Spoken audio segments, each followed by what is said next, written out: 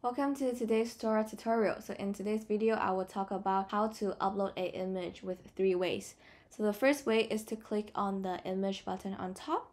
We can create an image widget by dragging on the canvas into the size you want. Then we click on Assets, Upload an image, select the files from your local computer. Then we click Upload. On the right hand side, you can set all the basic properties for this image widget. The second way is just to drag it directly from your file browser, and the size will be the original size of your files because my file was pretty large, so it popped up pretty large, so I just tried to shrink it down.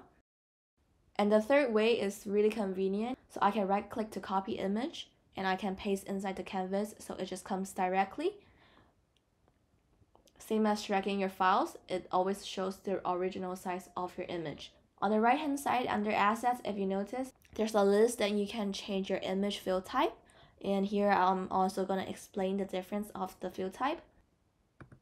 So currently what you see here is the original image of the dog. If I choose fill, the image will fit to the widget size of whatever I choose. And for contain, it's to show the whole image inside the widget, but you might see it being smaller than the container you choose. For cover, it's showing the image as much as it can without changing the proportion. And for fit width is to make sure the width of the image is same as your widget. For fit height, is to match the height of the image with the height of your widget. For scale down, the image shown on canvas will not be larger than your original image size. And for none, it's to just show the original image size without scaling up or shrinking down. So that's all for today's tutorial. Thanks for watching.